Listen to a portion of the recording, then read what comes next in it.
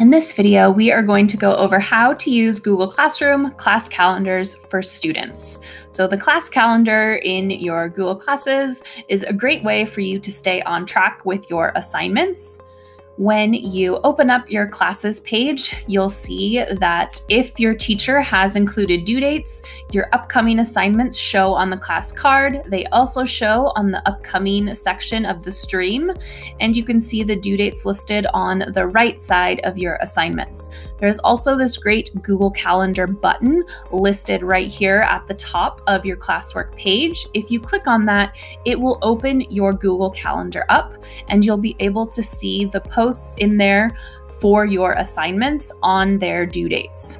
And you can see some of them are at the top. That's an all-day event. Those don't have a time listed in the due date. If they do have a time, then they'll be lower at that specific time.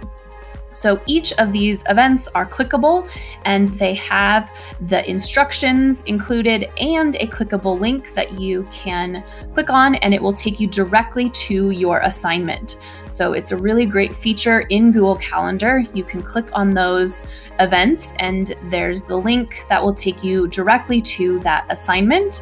So you can use the Google Calendar for that class to help you keep on track with your assignments throughout the week, and use that to take you to those assignments directly as a feature for helping keep going with what you have upcoming.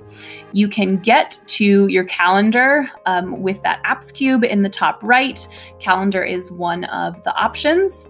You can get there just straight from a Google tab like this, or you can always get to it directly from Google Classroom. That Google Calendar button is always there under classwork.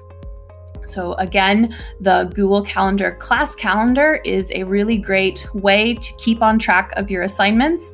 As long as your teacher includes a due date on your assignments, they will automatically show up on your class calendar with that clickable link that will take you to that assignment. You can use your Google Calendar to keep on track, and so that you can see what you have upcoming in the week, just like on the upcoming part of the stream and on the classes page. So check out your class calendar for your Google Classroom today.